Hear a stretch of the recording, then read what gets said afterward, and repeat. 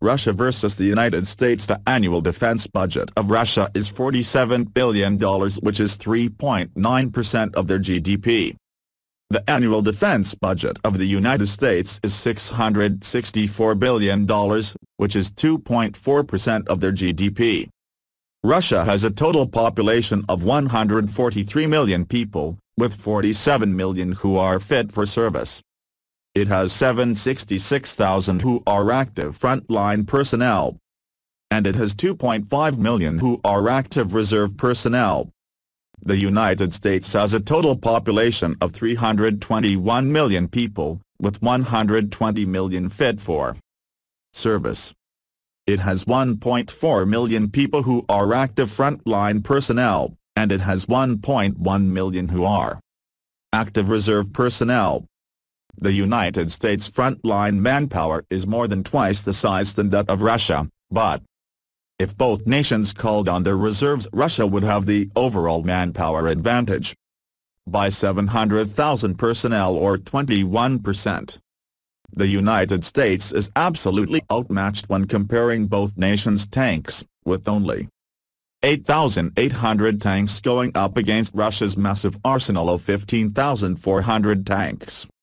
The United States makes up some ground with their armored fighting vehicles, with 41,000 AFVs against Russia's 31,300 AFVs. Other land units that both armies employ are self-propelled guns, towed artillery, and multiple launch rocket systems. When comparing aircraft strength, the United States vastly overpowers Russia with 13,444 aircrafts compared to Russia's 3,547 aircrafts.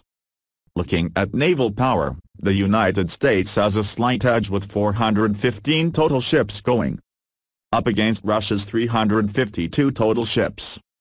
There are two major points of interest, however. The United States boasts 19 aircraft carriers against a single aircraft carrier for Russia. However, Russia owns 81 corvette warships against the United States 0. On the subject of nuclear warfare, the United States has 5,100 warheads on standby. Russia controls less than half of that, with 2,200 warheads on standby. We must remember that almost every ground vehicle, aircraft, and naval unit needs fuel to be employed.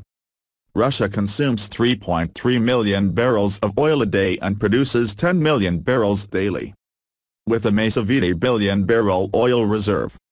The United States currently consumes 19 million barrels of oil a day and produces 9 million barrels daily with a 37 billion barrel oil reserve.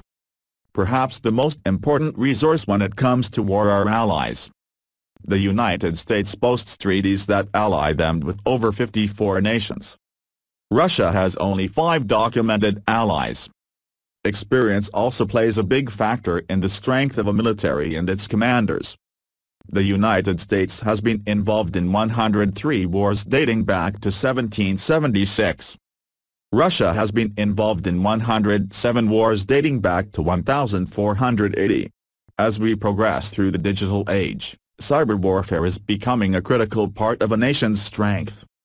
The United States is known to be investing heavily in cyber warfare with their Cyber Command program. Russia will not share information about their advances in cyber warfare. Also, don't forget to like the video and subscribe to the channel. Thanks for watching.